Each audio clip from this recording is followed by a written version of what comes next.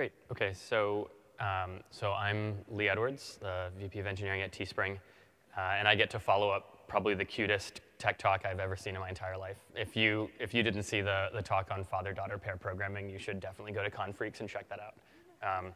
So now that this is off to a really good start, I told everyone to leave.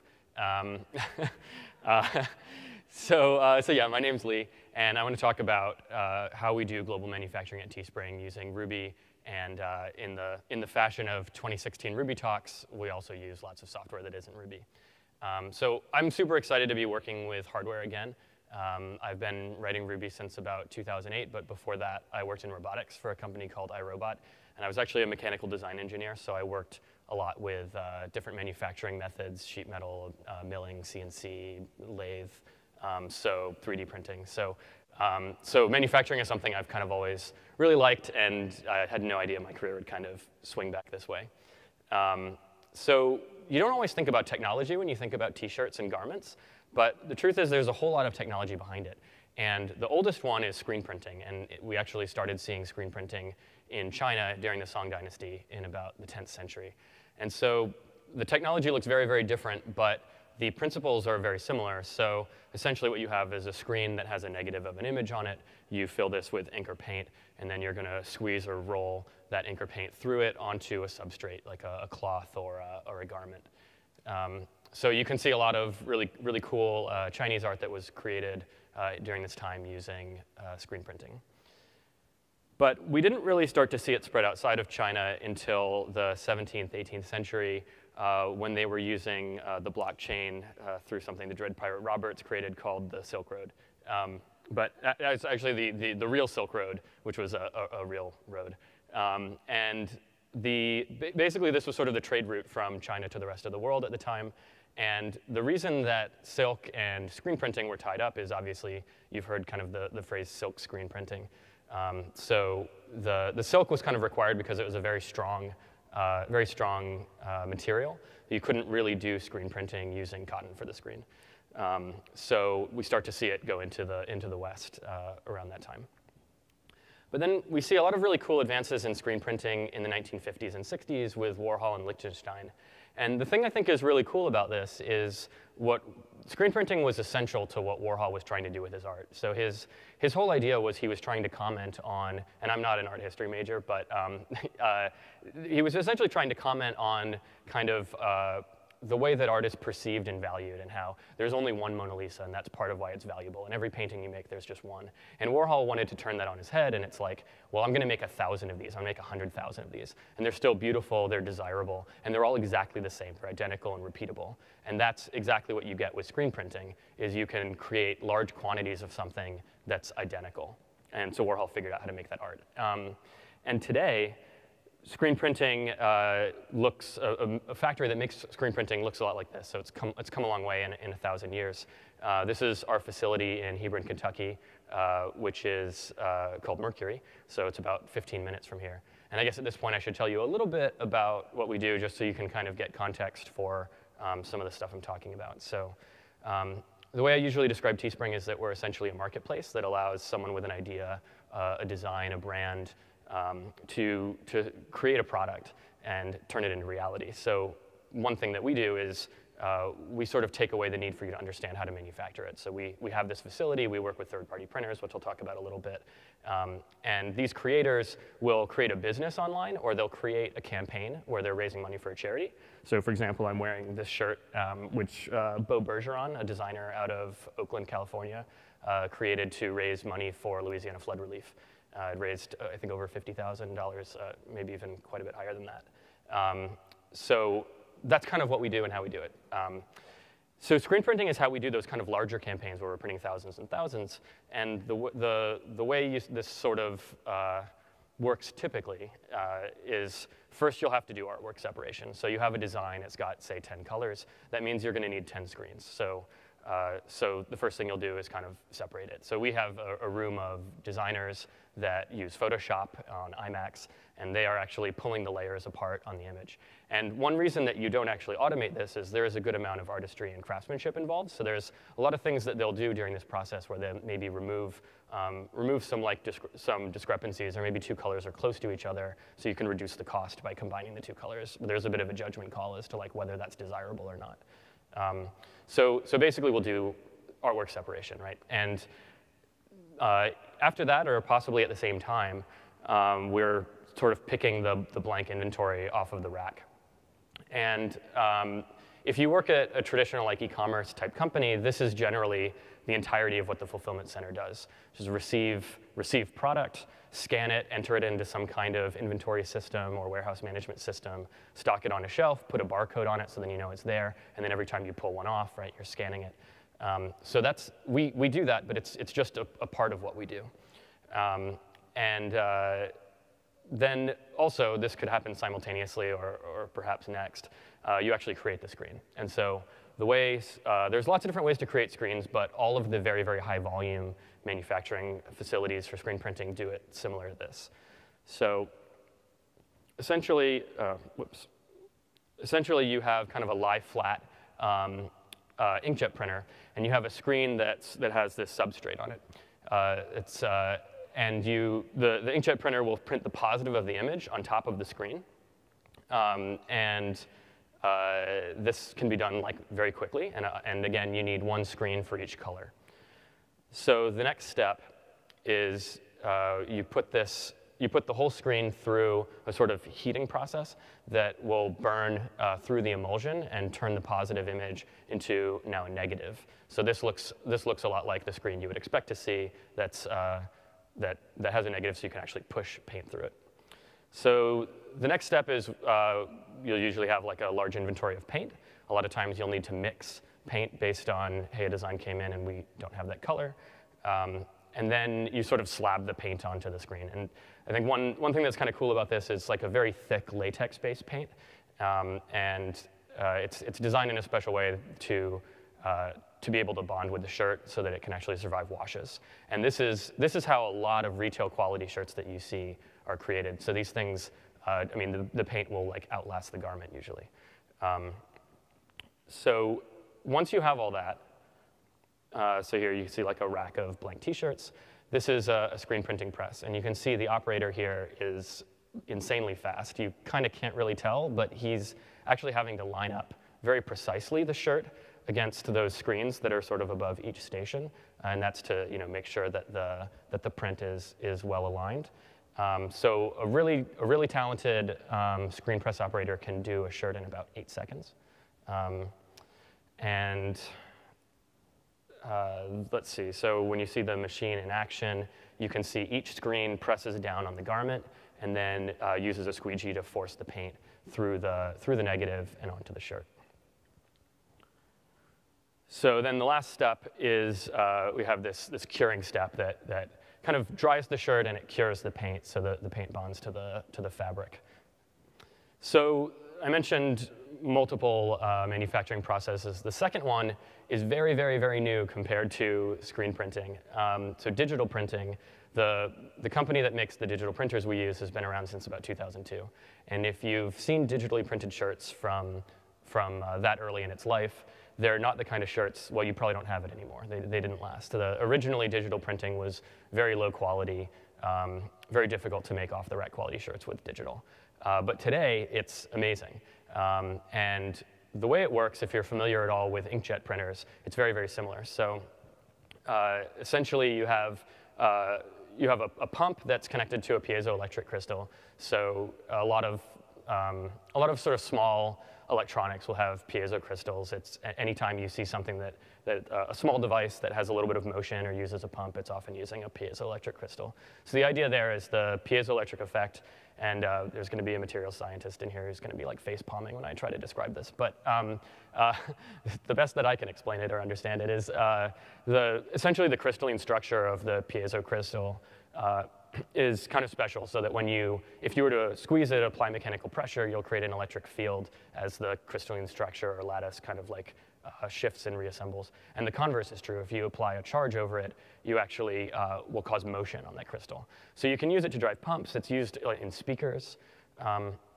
And so the piezo crystal pumps a very small amount of ink, and then it drops through a charged electrode, which gives an electric charge to the ink. And then it passes between two high voltage deflection plates that can ensure that the droplet is sort of deposited directly onto the substrate. So a lot of, this is a very simplified version. I think a lot of the printers that we use and that you see in the industry are using more complicated multi-stage versions of this, but a lot of the key components are basically the same. So what does that actually look like? So this is one of our printers in action, and you can see here someone who is not a printing professional. My good friend Alex is not quite as fast as setting up the t-shirt on the machine, but similar to screen printing, you do have to sort of align it with the seams and kind of make sure that, that everything's lined up, and then sort of press that lid down.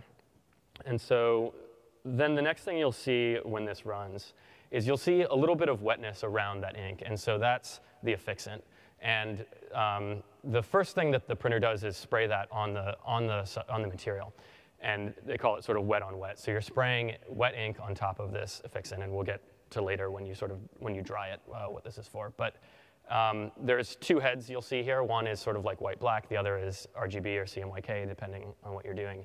And this machine in particular is able to handle two shirts at once. So one thing that's really interesting about this is that there's a lot of configuration that goes into this. So we have configuration files that are for each individual garment that depend on their materials, their colors, how we sort of manage that. And it's actually one of the, I think, more interesting pieces of technology or I guess IP that we have is around a lot of the hard experimentation and how do you make a really high quality shirt using digital printing. So I'm about halfway through and you haven't seen any Ruby. So you might be wondering about that. And if you were hoping that I was going to show you all the cool REST APIs that are on top of these digital printing machines and screen presses, you are going to be very disappointed. These are all proprietary machines that do not expose nice, beautiful REST APIs.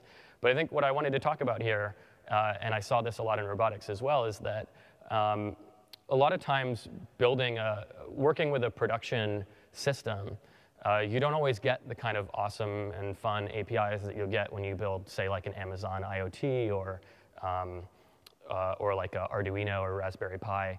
A lot of times you are dealing with very closed source commercial vendor software, or you're working with machines that don't expose APIs. So what you're really doing as a software engineer at a company like this is you have to remember that the software is about people. It's a mantra that I think people on the commercial side, retail side of software often repeat, but it's just as true on the operational manufacturing side. And software is also about processes, which, by the way, are also about people. So most of the software we write is really, we're trying to watch what people do. We have 200 employees who are working basically 24/7, someone is working that facility. And we're looking at how do they work and what are their problems, how do we make them more efficient. We're looking at the operational processes and how do we model these. And so I think the reason that we use Ruby is, in particular Rails, is a few years ago when we started the Rails app for Teespring, this was before my time, not knowing where your domain is going while you're kind of evolving a startup. One really good example is started with screen printing and now we're moving to digital. And a lot of the domain that we'll talk about in a minute has shifted during that time. So dealing with a monolith is a little bit easier, right? I think dealing in a microservices world has a lot of advantages, but one of the disadvantages is it can often be really difficult to iterate quickly. So we've really had a lot of benefit from sort of keeping all of our stuff in a I guess to borrow a phrase, majestic monolith. So the basic elements of Teespring. Our Rails app is kind of divided up into a few engines, and I'll talk about a few here. So where I say commerce, I'm really glossing over the fact that there's multiple Rails engines involved here. But by commerce, what I really mean is the buyer experience. So people who go to teespring.com and they're searching, they're browsing, they're looking at categories, they're getting recommendations, they're buying things. And then the creator side, which is As a designer, I'm uploading my image, I'm managing my campaign, I'm saying how long I want the campaign to go for, I'm setting prices. So kind of call that like the commerce side. And once I've created my design, there's a whole sort of domain around artwork. And some of that is in the Rails app. We also have some artwork-related things that are written in Go. So we have an image mockup generator called Van Gogh because it's actually a law that if you make a repo in Go, you have to put Go in the title. So we called it Van Gogh. So a lot of that stuff's in Ruby, some of it's in Go, and it communicates with both commerce and fulfillment. So the fulfillment engine, and again, there's actually kind of more than one engine related to fulfillment, but kind of handles the handoff from everything that happens from an order to when you get this package in your hands. And the reason we've sort of built this stuff as Rails engines is, I think, as I've said, the monolith works really well for us right now, but we're kind of looking towards the future of once we have more and more engineers, once our sort of domain is a little more solidified, I think it's going to make a lot of sense to potentially pull some services out of the Rails app. And I think a really natural division is kind of like right down the middle of commerce and fulfillment, and would allow us to sort of define like a really formalized API and contract between the two parts of the application. So key piece of domain that's in the fulfillment engine is called the fulfillment job. So I'm going to walk a little bit through the life cycle of the fulfillment job, both in terms of how we handle it inside of Teespring and with third-party printers. So when you create an order, I kind of alluded to the campaign model earlier. When you create an order on Teespring, you are not going to get it fulfilled right away necessarily. So this idea of a campaign, it really came from, if you look at Kickstarter, Indiegogo, like there's a lot of benefits of having a campaign model. So if you say, hey, this campaign ends in 7 days, buy now, people want to jump on board. It also, if you have sort of the social proof of, hey, 100 people have bought already, it makes people feel like they're part of something, particularly if they're raising money for a charity. And if you say, hey, 3 more needed to tip the campaign, right, you get that sort of sense of urgency. But I think a bigger reason around why we have the campaign is if you think back to what I said about the manufacturing methods. So when you screen print something, you're spending time and labor up front and money to basically print the screens. There's a big fixed cost up front.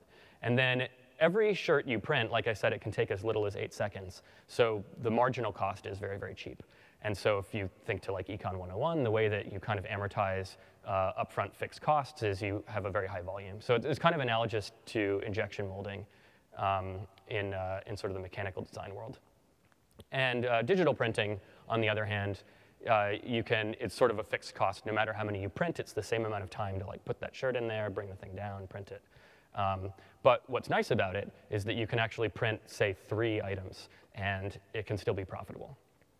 So, so the campaign model really was built around the old idea of screen printing. And hey, if I run this campaign for, say, 7 days, I can collect a whole bunch of orders, and then it's a lot cheaper for me. And so it was cheaper for us, so we charged the creator a cheaper amount of money, or lower amount of money, and they were kind of incentivized to run these longer campaigns. Yeah, so that's essentially why the campaign exists and why it's a central part of Teespring. So Campaign Ender is a worker that runs on Sidekick. And basically, if you read this code, it's kind of like one of those great methods that the only way you know how to refactor it is to basically take all the procedural code and extract it into methods and give each one of them a name that's like a sentence long that describes what it does. Everyone's seen these methods, right? So what it's doing is it's checking that the campaign's valid and it's valid to end. And then it checks, does it meet the minimum to print? So it used to be the minimum to print was really high when it was screen printing. Now it's down to 3 for everyone, and it's down as low as 1 for some people. And then it checks, is it profitable? And when I say is it profitable, I don't mean is Teespring making a profit. I mean, is the creator making a profit? So based on the cost curves, right, the manufacturing method, how many were sold, we can calculate, are they actually going to make money, or have they charged less than they're actually going to spend? And we don't want to put them in debt, so we only tip it if it's profitable. And then have all the orders been charged? And if so, it ends successfully. And so the campaign ender has a reference to this campaign object, which is pretty standard, like active record object that has a state machine attached to it. So then the next step is to essentially figure out what printer does this go to. And so there's a number of printers inside of Mercury, our facility in Kentucky. And then we also work with a bunch of third-party printers. And the third-party printers exist for a few reasons. There's geographical reasons, right? We can actually ship things faster if we are printing them from different locations in the US, or even we have print partners in Europe. And also we use them to work with as we add new merchandise. So obviously we do t-shirts, and you may have seen the tote bags floating around that we handed out yesterday. We also do mugs and stuff like that. But as we test out new merchandise, I think it always makes sense to work with a third-party printer to test out, does this work? Do our customers want it? Before we decide, hey, let's operationalize that and bring it in-house. But regardless, the way that the next step is the job has to essentially get assigned to a printer. And there's two ways that can happen. So one is the auto-assigner. The auto-assigner runs periodically and will basically say, okay, are there any printers that have signed up for our auto-assignment program, like they're eligible, and they have capacity, and they have the capability, then we'll just automatically assign the job. But most of our assignment actually happens from a place inside of our Rails app called the printer assigner. And so someone looks at that every morning, and they're looking at, here's our capacity in Mercury, and here's the capacity of our partners, and here's the type of job. And oh, we're really slammed today, so we're going to send it over here. So basically manually assigning the jobs. And so what happens when a job gets assigned is it actually creates the fulfillment job. And the fulfillment job is, again, an active record object that has a collection of line items, of fulfillment line items. And the analogy there is, if you're familiar with sort of really common e-commerce domain modeling, it's kind of like an order and a line item. It's a fulfillment job and a fulfillment line item. So each fulfillment line item could correspond to a particular product that you're actually printing and shipping. And the fulfillment job sort of exists throughout the entire life cycle of sort of the fulfillment process. And the way that it's managed, there's two ways that it's managed. Inside of Mercury, and some of our print partners use this product we have called the Printer Portal. And so this gives you a view on all the fulfillment jobs that you've been given. You can actually accept, reject them. So if you reject a job, you say, hey, everyone is out on vacation today, we have to reject it. So it'll go back to assignment. But basically, Printer Portal will take you every step of the way through the processes that I described earlier. And the other way, and this is relatively new, is you can actually integrate with our API and fulfill a job that way. And so there's sort of two halves to the API. There's the pieces where there's requests from Teespring to the fulfillment partner, and there's requests from the fulfillment partner to Teespring. And for this, and we have other APIs. We have APIs for creators, and we have lots of internal APIs, and we have APIs for the mobile app that are all kind of subject for a different talk. But for all of our APIs, we're using Grape, and we're using Swagger for the auto documentation.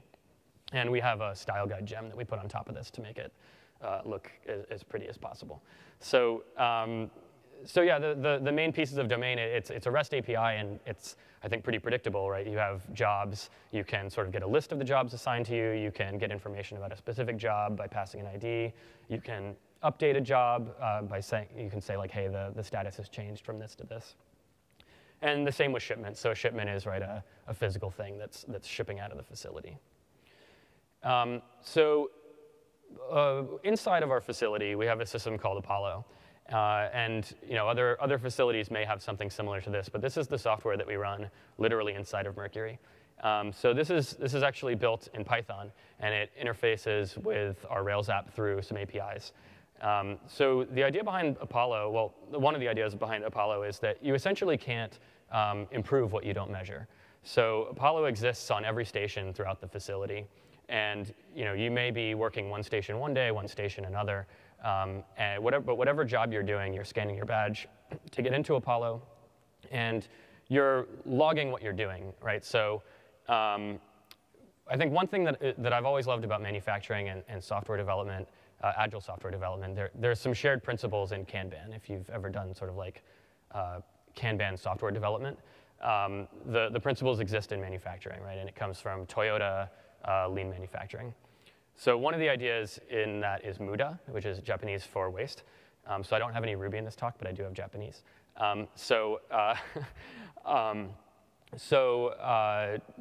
Basically, if you're able to eliminate waste at every step of the process, That's sort of one of the lean manufacturing principles, right? And another is, if you imagine these sort of Kanban columns on a traditional Kanban board, if you inspect sort of what's in each stage of the process, you can figure out where are the bottlenecks, where are the sources of error, what parts of the process can we actually remove. And you can't do any of that unless you're measuring it. And so other facilities might have their way of doing it. This is how we do it. And of course, it's all driven by software, and it's very, very closely tied to the specific operations that we're actually doing. So Apollo manages the job all the way from beginning to end. And the very last step, well, I guess the second to last step, is actually bagging it. So we have this thing called an auto bagger. And essentially, so you'll see here, she's scanning this barcode. The barcode is on the garment through the whole process. And if you were to ever order from Teespring, you actually get that barcode in the mail. We don't even take it off when we send it to you. So the auto bagger will bag the thing in our cool little branded thing. And then we've got a label printer. So another part of our Rails application, we have, so actually, either way that you handle fulfillment, you'll be printing labels. So in our Rails application, you can log in and say, hey, for this fulfillment job, I need to print all the labels. And when you work with the API, what's kind of interesting is you actually request a label, like we'll send it to you.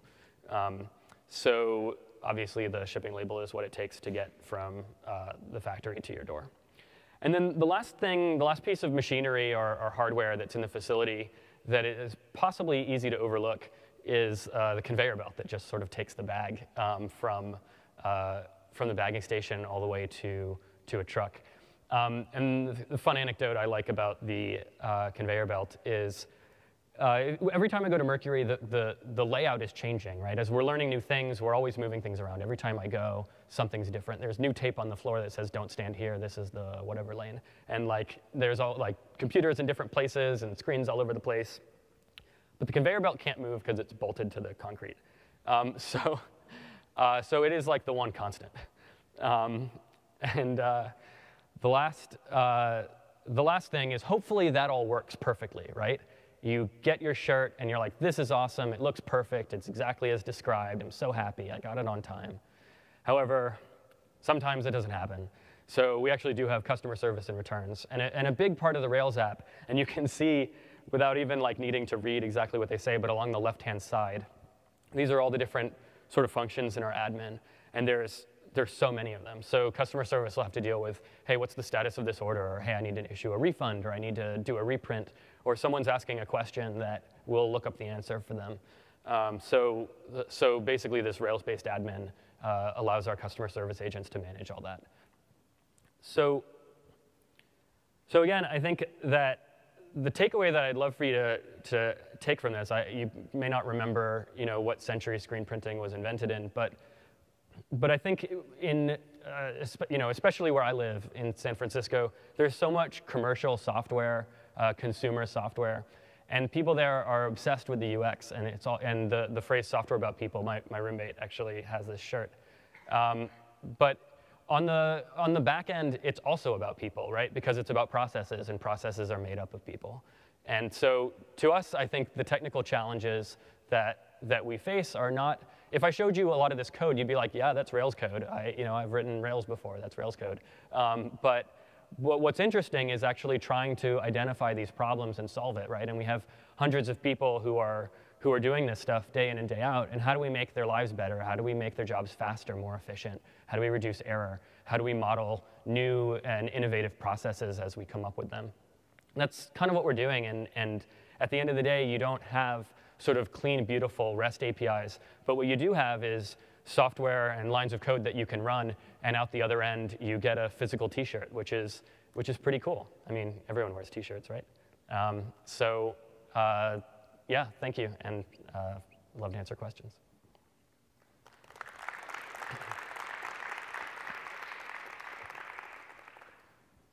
Yeah, so this one here. So you can kind of tell by, so screen printed shirts will often have a little bit of elevation on the top of it. So this one's screen printed. The digital shirts don't have quite that elevation. The ink is kind of part of the garment. So there is definitely a stylistic choice. I mean, I talked a lot about the economics of the two methods, but there's also, I think some people describe the screen printed look as retro. And I think part of that comes from Warhol in the 50s. But yeah, so they definitely do look different. Yeah, yeah. So the way it's architected, we have. So the question was on the sort of pieces of domain that I showed in an earlier slide. So those are implemented as Rails engines, and yeah, the reason for that is essentially there is definitely some shared state between those Rails engines and shared active record models, and it's all hitting the same database, right? But the idea in making them engines was that in the future, we sort of have some of this stuff separated out already. The tests that belong in one engine are already there. The controllers, some of the non-active record models, which we have a whole lot of like services and non-active record models, are all kind of separated out into their domains. So it's not going to be easy to move them out into services, but I think maybe easier. But yeah, I think at the moment we do benefit a lot from the monolith, but we're just kind of trying to be a little bit future-looking. Yeah, so the question was about like sort of why the APIs don't exist for these kinds of printers. So I think that's interesting. There may actually be printers that do have the APIs. The reason that we use the printers that we do, I guess I'll give them free press because they're good guys. But so Kornit is the company we use, and we pick it because it's top of the line, highest quality product. It doesn't at the moment have these kinds of APIs. It's actually really interesting. So I've been to their factory, which is in Rosh Haim, Israel, and handmade is maybe too strong, but they definitely don't have like a large-scale manufacturing process for these machines. There's actually a very limited number of them. So even though they're like a publicly traded NASDAQ company, they're doing a lot more manual construction of these machines than you'd expect. So I think they're sort of speaking for them, I guess, but I think they're sort of not in the business of allowing that level of automation. It could change in the future. So the question was if we had ever hacked the Kornit interface, and this is being recorded. So hi, Kornit guys, we've definitely never hacked your interface. No, I mean that sincerely. I mean, I think the question is it a limitation? I mean, I think one thing that is really interesting is I think the people that are involved in these processes, I don't see them necessarily going away. As I said, there is a good amount of skill involved in sort of screen printing and digital printing. So I don't think it can be fully automated at this point. I think there is a fair amount of craftsmanship and artistry that really does require people. So yeah, so to me, that's actually one of the really rewarding things about this job is this is an industry where a lot of that manual labor is overseas, and we employ people here in the US and sort of give them fair wages and healthcare and lots of really great benefits. So it's a point of personal pride for me. I don't think I would necessarily want to automate it away. Ha! Someone who works at Teespring asked, is Teespring hiring? So the answer is yes. I'd love to talk to you about it. Great. Well, thanks, everyone.